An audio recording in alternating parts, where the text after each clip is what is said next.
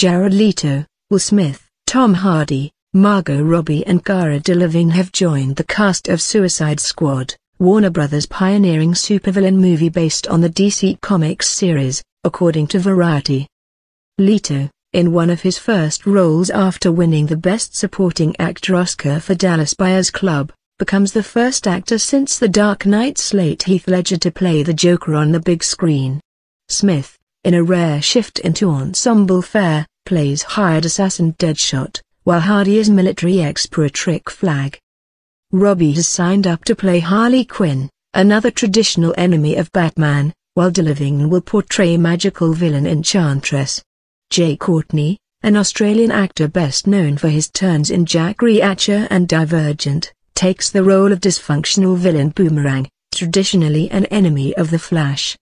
Suicide Squad was revealed as part of Warner's slate of 10 movies based around the DC Comics universe, an ambitious bid to take on Disney-owned Marvel Studios' own hugely successful series of interlinked superhero films. In October, the original comic book, inspired by warsploitation fare such as The Dirty Dozen, is about a team of supervillains recruited to take on suicide black ops missions in return for the commutation of their sentences.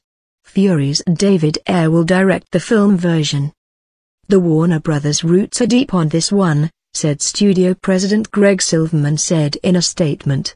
We look forward to seeing this terrific ensemble, under David Ayer's amazing guidance, give new meaning to what it means to be a villain and what it means to be a hero. There could yet be more star names joining the cast. Jesse Eisenberg, Lex Luthor in the upcoming superhero face-off Batman v Superman, is reported to be in talks to join the team, while Warner is on the hunt for a high-profile signing to portray Amanda Waller. The latter is the Rick Fury of the series, the operative who chooses missions and sets out the Suicide Squad's terms of engagement. Oprah Winfrey is reportedly the studio's top choice, with Viola Davis and Octavia Spencer also said to be in the running.